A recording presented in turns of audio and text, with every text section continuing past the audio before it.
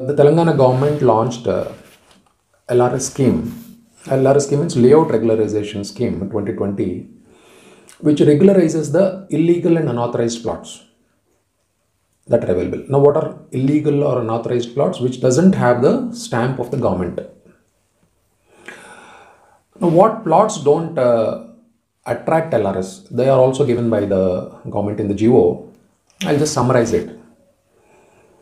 If the property is in court litigation, and if there is a direction from the court not to register, then those plots will not attract LRS. Point one. If you purchase a property and now suddenly this scheme was launched, you did not yet execute the registration, then there will be no document in your name. Then also LRS will not be applicable to the purchaser. LRS must be done by the seller. Now, if you purchased plot near to airport, near to military, near to defense lands, near to lands where oil and gas pipelines are there, okay, near to outer ring road, then LRS scheme will not be applicable to you.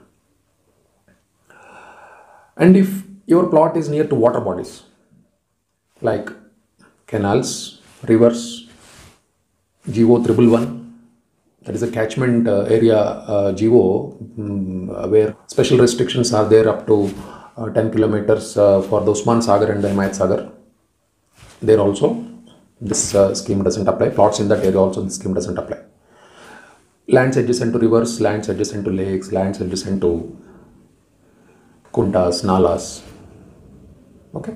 So land, water and air. Airports, land near to airport also will not come under this scheme. So remember this: land, water, air and court cases, purchasers who purchased when this scheme was launched intermittently, and government lands, especially government lands. So generally, if government has any interest in any particular land, government prohibits the registration and keeps it in prohibitory register. Then also LRS will not apply to those lands. What are those lands? Temple lands, Waqf board lands, Shikam lands, that is full tank level, land between the full tank level and the regular tank level lands, sealing lands, urban land sealing, agricultural land sealing lands, and government lands. All these lands where government has any interest or government already issued an order directing the sub-registrar not to register these lands, which are clearly entered in the prohibitory register. Then also LRS scheme doesn't attract these plots. Okay. And my suggestion is, whether they attract or not, I request everybody to pay 1,000 rupees and participate in the scheme. Because tomorrow government wants to invite you into the scheme. If you don't pay 1,000 rupees, you will not have the opportunity to come into the scheme.